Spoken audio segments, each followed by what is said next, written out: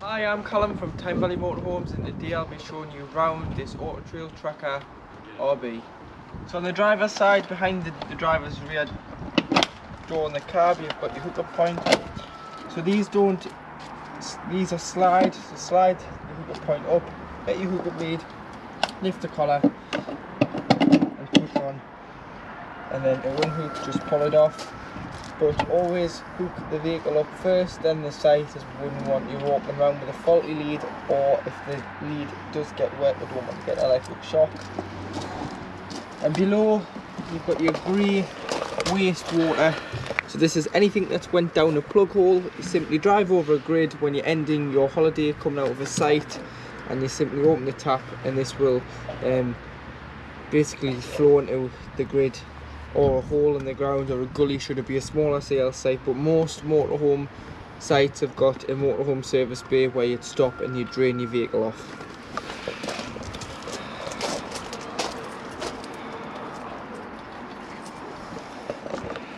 In here you've got storage, which will open with the keys.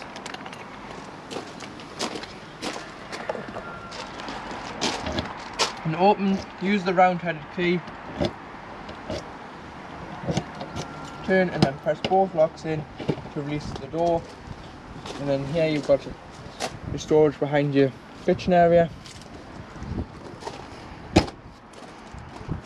And down the vehicle, so this point as well slides up and locks with a small key.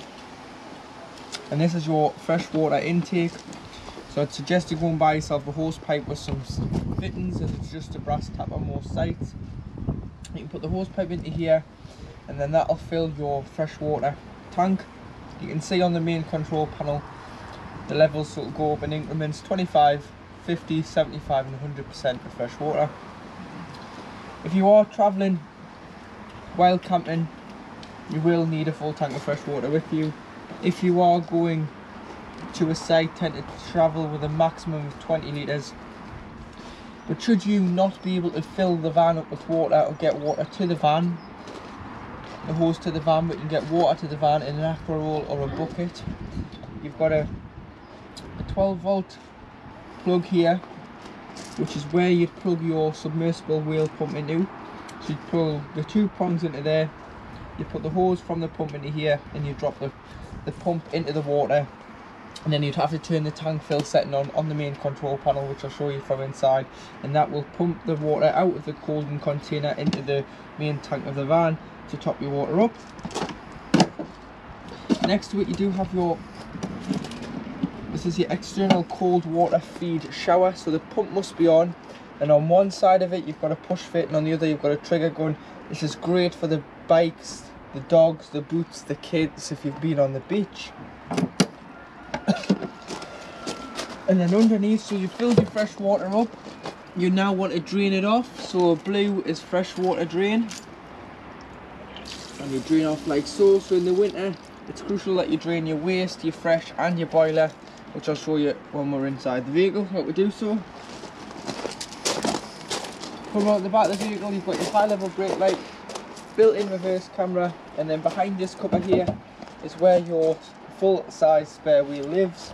So you put your key in here, turn this will come off. There'll be a big nut which lifts the big fiberglass panel off, and then behind that will be your full size spare wheel. You've got your external gas point. So on here you've got a external gas outlet and the spigot. You'd cut that off, and that'll connect into there. You'll need some gas hosing and a Jubilee clip to connect the spigot onto the hose, and then you'd connect the other end of the hose onto your Kadak or your gas barbecue with another Jubilee clip, and then you can turn it on and off, and this will feed your gas appliance from the main bottle on board, which saves you taking another bottle.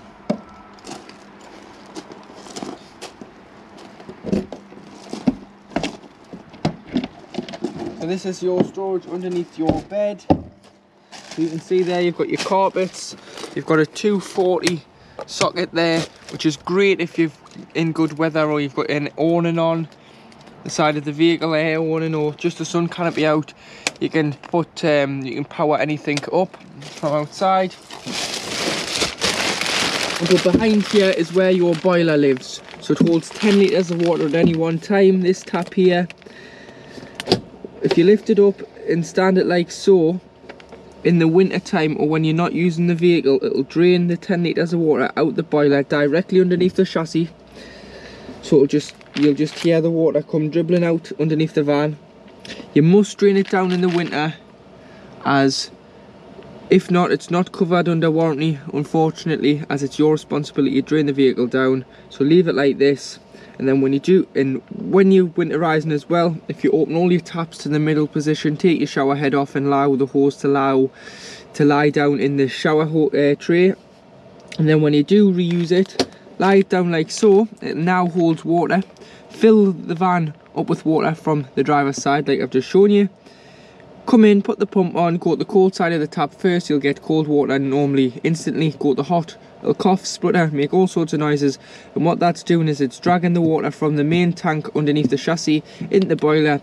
Then once it hits the prime level in the boiler, it'll come through your taps and stop coughing and spluttering, and then do all the other taps, and then that is your system primed. But it is very important that you leave the van in the winter completely water free, as if not, your tank underneath will split, your boiler will break, and your pipes will split as they're just plastic, and that's not something you want, because it turned out to be a very expensive job to repair.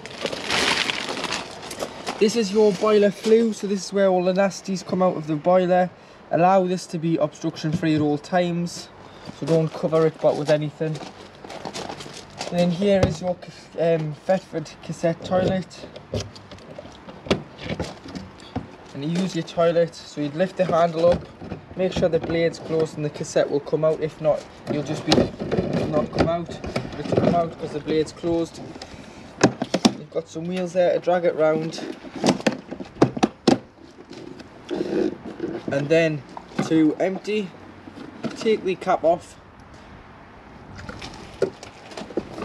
press the button at the back, it allows air in, stops it glugging, gives it a consistent flow. Go to your waste disposal point, which is normally behind or beside the toilet block. Press this button, tip it out like so, and then once you've tipped it out, there's normally a tap, put some water in, give it a slush around to break up any more of the solids, tip out again. And then if you're using the chemical form liquid, cap full straight into here, as this is a measuring stick as well, and then you can push it straight back into the vehicle. If you're using the tablets, which are the newest form of chemical, in like a cellophane packet, put a pint of water in here and drop one straight down the toilet, and then that is the cassette ready to use, as the bag will break down into the liquid.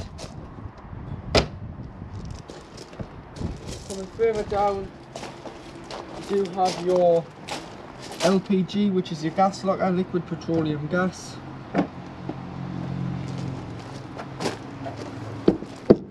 And in here you can get a 6 and a 13 kilogram gas bottle on board. So if you're going to use, it could be a lot on the grade, you can, and to use, put the gas on the pigtail, it's a left hand thread, and then you tighten it up with an adjustable spanner and turn on at the top of the bottle. So once you've turned on at the top of the bottle, if you just press this green button here, it allows the gas through the crash valve and into the van, and then that is your gas ready to use. When you're travelling, always make sure it's turned off, and do make sure they're strapped in with the straps provided at the back, just so that the gas doesn't roll around when you're travelling and is secure should you be in an accident. Passenger door, you've got your diesel and your AdBlue. So your diesel opens with the main ignition key to fill the diesel, and then the AdBlue is a exhaust additive, with it being a Euro 6D compliant engine. So that'll come on the dashboard and let you know when it needs it. Just top it up as soon as it comes on, otherwise the van may go into limp mode, and if it gets too low the van simply won't start. So just do top it up. You've got your tyre pressures, which are 5.5 bar all round, which is equivalent to 79.5 psi front and rear.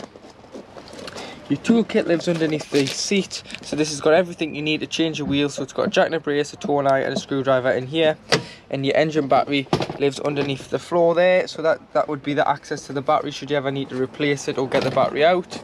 But there is a jumping point underneath the vehicle, underneath the bonnet. This is your bonnet release. So if we go to the front of the vehicle, that's your second catch, which is here. Put your stay on. You've got your weight plate, so it's 4.4 ton. If you were to put a tow bar on and tow anything with this, it can tow up to a train weight, which is the van and the trailer can't exceed 5.65 kilograms. So 5,650 kilograms it can't exceed. You've got your front and back axle weights, your chassis number. Here you've got your paint code for the aluminium, Grigio aluminium silver colour. You've got your brake fluid, your radiator fluid. This will lift off and give you access to fill your radiator fluid and your power steering fluid, which is down here.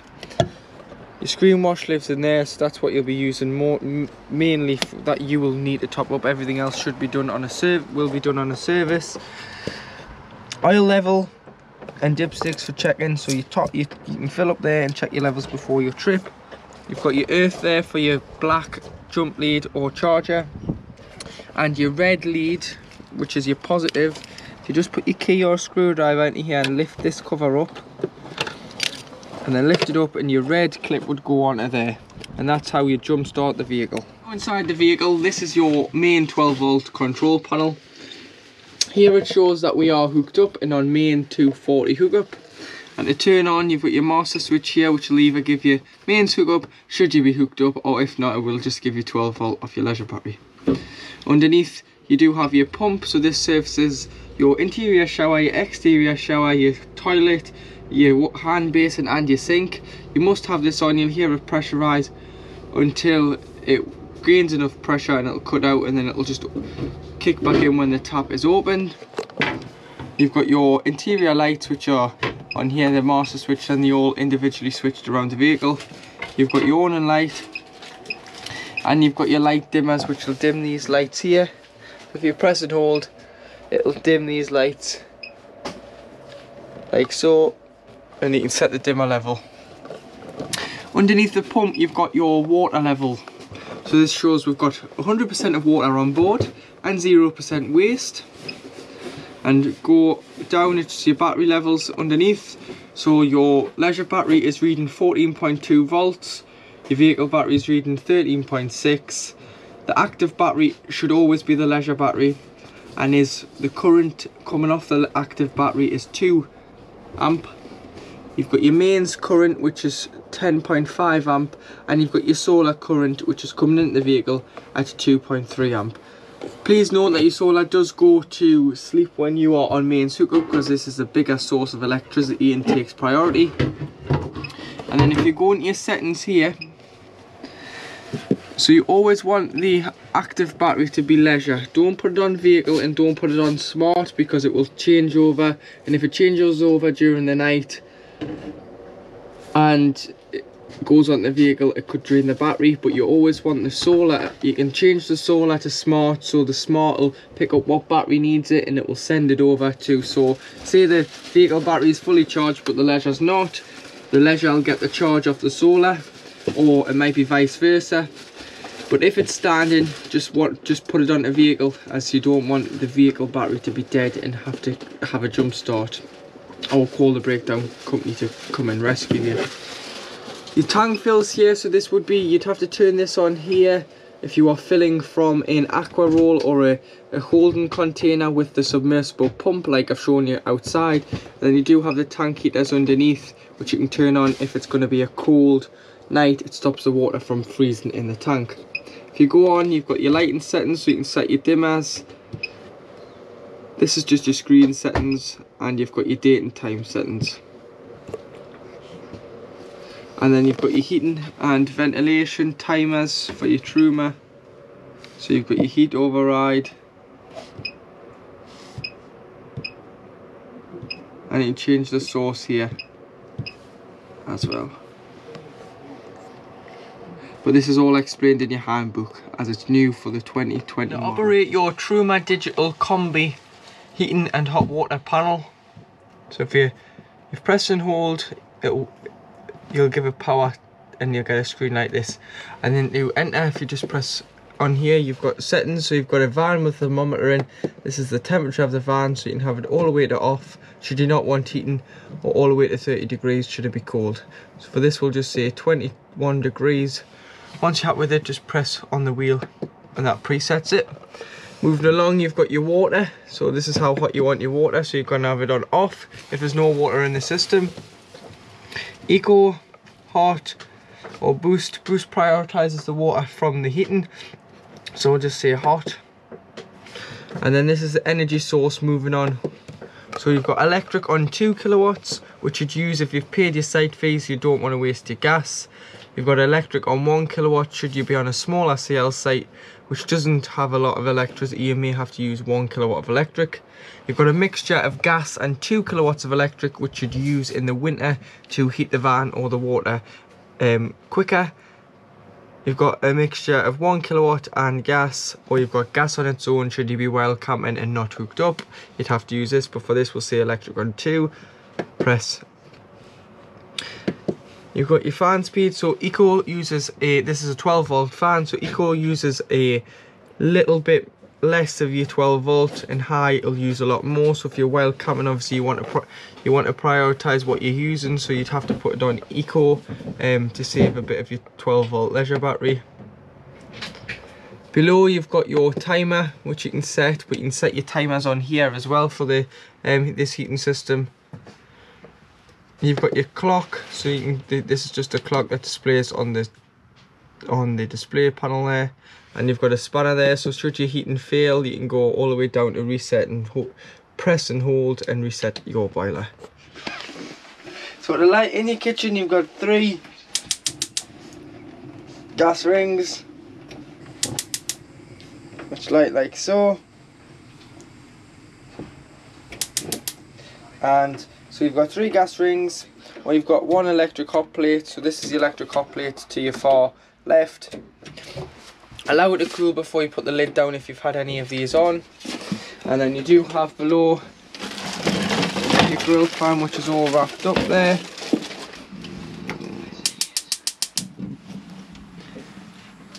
You've got your grill, so when you are travelling, if you wrap your grill pan up in a tea towel or take it out, as this can make some noise when travelling. And below you've got your oven, so it's your gas oven. There you are there. And you've got a light. Take your oven shelves out as well because they can be a bit rattly. Underneath you do have your plug for your electric hot plate, so should that be giving you any bother you can turn it off or unplug it. And then in the far left hand corner you've got all these gas taps here, so these isolate each gas appliance on the vehicle. These are any problems with gas, turn it off at the top of the bottle just to be safe. These are mainly for when the vehicle is habitation serviced. A technician will test that the gas is working accordingly. And then above you do have your microwave, which is a 240 microwave, only on hookup, and the plug is just in here. And these are all your plates and cup racks in there. And then you've got your chopping board slash draining board. So when you're travelling, you want to store this away, and to store this away, if you just click here, this is where it would store. So you'd lift it up and slide it in there like so, and store it away. Or you can have it cover the sink or the draining board. You've got your light for your kitchen here, a 240 socket, and you've got 2 240 sockets in there that have been added. And to operate your fridge, if you just press and hold this button till it comes on, and then it's shown there that we're on automatic. So automatic will know what source to go on, and it's known that we're hooked up, so it's going to hook up. If the hookup was to be taken out, it would switch across to gas. If the engine was to be started, it would go to the battery, which is only when the engine is running. So don't think it's from your leisure battery, it's not. It's only from when your engine is running. And this is, or to manually change it, you can press and hold and wait until it all starts flashing. You go to, so this is your temperature. Press that, you can move along to, from there, to hook up, to battery, or to gas if you're wild camping. The idea with the battery is that you pre-chill the fridge first. So if you're lucky enough to keep this at home, or you've got a storage yard that's got a hookup facility, hook the fridge up, put the fridge on, fill it with your shopping, allow it to cool overnight before you hit the road in the following morning.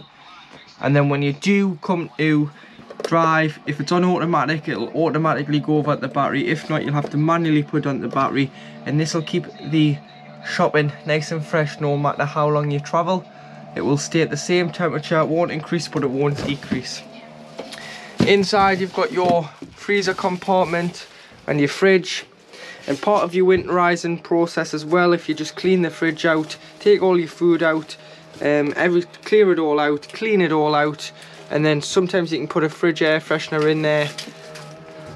And then the last thing you want to do is lock the door. So if you just pull this blue catch out, this stops the door from locking and allows air ventilation in and out the fridge to stop any mold or bacteria. In your bathroom, so to operate your toilet, if you press and hold here, this is your flush, and this will fill your bowl up with liquid. And then to deposit your waste into the cassette, if you slide the grey lever, which is your trapdoor, and it opens into the cassette.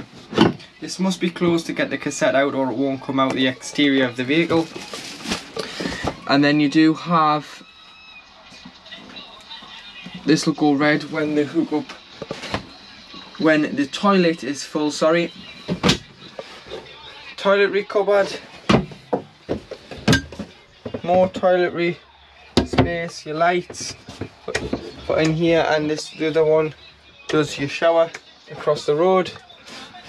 And to operate your skylight, so if you push this button in, pull it all the way, or you can put it into the grooves and form ventilation. And then you do have fly screen and blackout blind on there for on and even. In the cupboard above your driver's side bench seat is where you'll find your Sergeant power supply unit.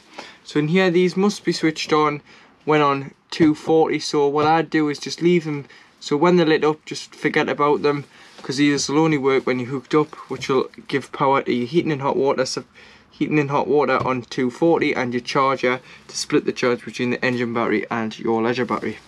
Underneath you've got your MCBs and RCDs, so if anything trips the vehicle out, try here before you try your main sight. You've got all your 12 volt fuses which run off the leisure battery, which are all listed here, so it would be a good idea to go and buy some spare blade fuses. And you've got your system shutdown button for in the winter, so this will turn off any, this will not allow any power drain. It'll isolate all the battery on the leisure side, and it'll also isolate the head unit on the cab. So should you take this out for a drive in the winter and wonder why your reversing camera or your radio's not working, if this is pressed, then there is your answer. This must be on to work your head unit in the dashboard. You've got your build number, so should you need any parts for the vehicle, if you quote this number, we'll know what part is required on what vehicle and is allocated to your vehicle. And this has been fitted with a, so the customer has opted a max view sat system on this vehicle. So standard, they just come with an aerial.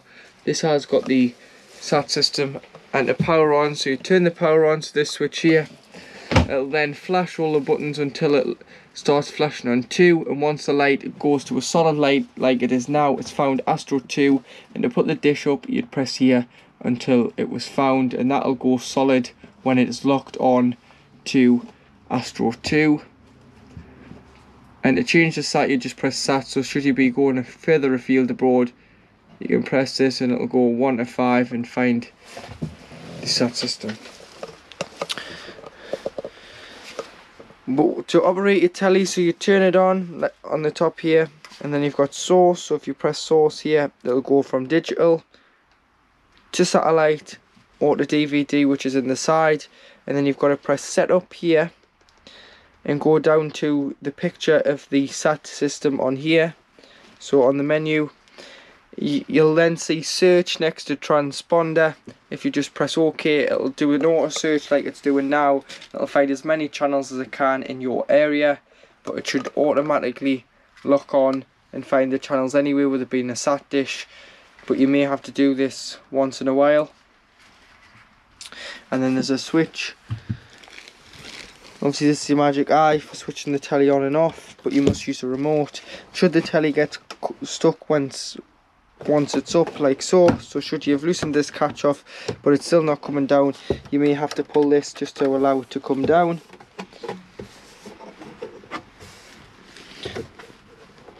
And your DVD's just on this side here, and then you've got buttons on the top to turn it on and off should you have lost the remote or misplaced it. Your leisure battery is also under the rear driver's side facing seat. So that's your main 20 amp fuse, and if you lift this cover here, you'll see your battery there. So should you ever need to charge it or change the battery, sorry, you can lift it out there. And if you want an additional battery fitted, you'd get it fitted into this space here. So it will take a little bit more of your storage, but you have got good storage under here. And to make the bed, the first thing you want to do is, if you've got the boom arm table fitted, is get the boom arm table out the way. So if you just unscrew this lever here, you'll be able to loosen it enough so you can slide the table around on the bar and just simply lie it here and tighten it back up, and it'll just sit behind the carb seats. And then what you'd do is you'd slide them forward, lift it up. There is a leg here, so if you slide the leg down and do the same on the other side, so slide that forward, lift it up, slide it forward, and pull the leg down, and then use the base cushion and the backrest to fill the space in. Always turn them upside down, as it's more of a comfortable night's sleep as you get the flat side instead of the bull nose of the cushion. Then you can fit a fitted sheet and operate the large Hetty skylight. If you press these tabs and pull the catches away from the window, and then you've got a winder here, so you can wind it and put it up and put it down. This always must be closed when you're travelling. All skylights and windows on the motorhome must be closed when you are on the road. And then at the front you've got a fire screen and a blackout blind for on an evening. In your cab, so at the right of the driver, you do have your handbrake. You've got your window adjustments, so driver and passenger, and you've got your joystick where you can choose which mirror you want to adjust, which are electrically. So you've either got the top or the blind spot. And then you've got your headlight adjustment, your rear fogs, your eco mode, and your auto start even.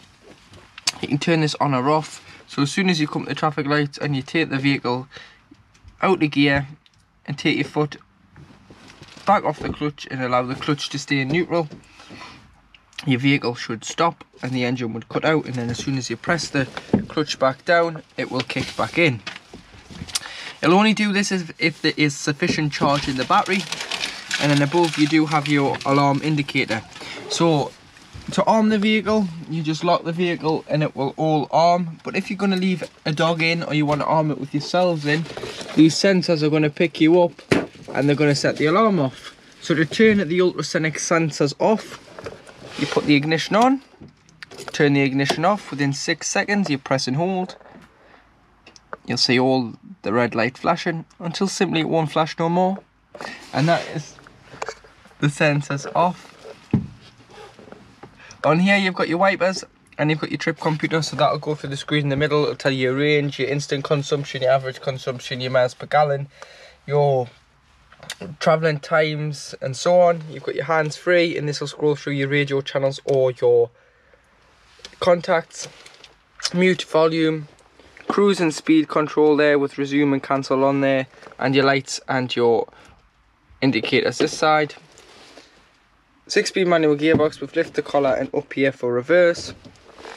Traction control, this turns it off. Hill descent control doesn't work on this because it's a manual, these are more for automatics. Hazards, locks the door including the habitation door, and heated mirrors. You've got a USB here for charging purposes only, and a 12 volt. You've got your temperature on the outside ring and the fan speed on the in. Must be on at least one or more for the aircon to work. You've got your distribution and your circulation, either recirculating air or bringing fresh air in. And then this does also heat and cool this top box here. So if it's on cool, you can keep little bits and pieces in for the road instead of getting up and down for the fridge like sweets. You've got a USB in there which works the head unit. And to work your accent head unit,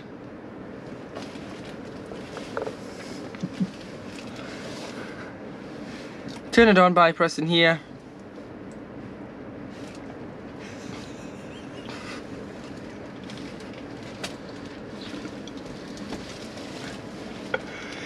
And then if you go to home, we've got your navigation, which will work when the card is slotted in here. Your FM tuner, which you can save 6 preset channels, and you just press and scan or find your channels.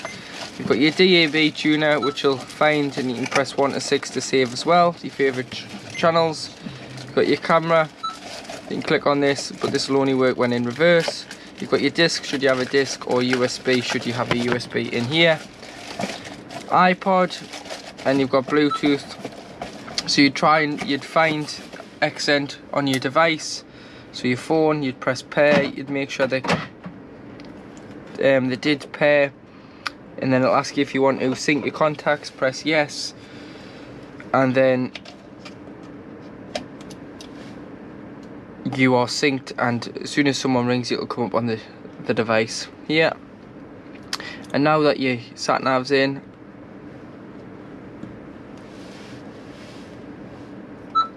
you'll be able to click on the navigation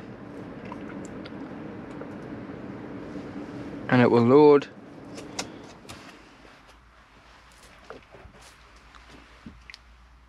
It'll ask you some settings, so what voice you want it in, what language and so on, if you just keep pressing OK.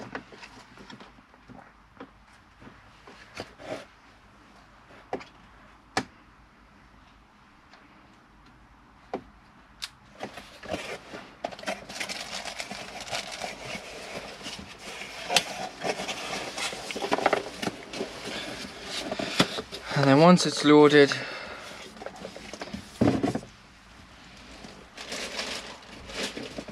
you'll be able to press here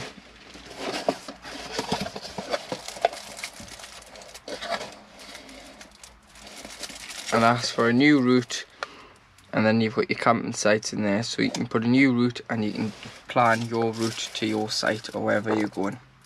You've also got your blinds on both side windows and on the windscreen, so you just pinch them, and then they are just a magnetic strip, so on a windy night you might want to put something a bit sturdier around the elastic band or bubble to stop the blinds from picking open should the van start moving with the wind. You've got your lights here, and these lights work off the leisure battery. And then you've got fade camera assist number here. Because this has got a satellite dish on, should you forget that you haven't put it down, as soon as you start the engine, the dish will start folding and retract into the travelling position.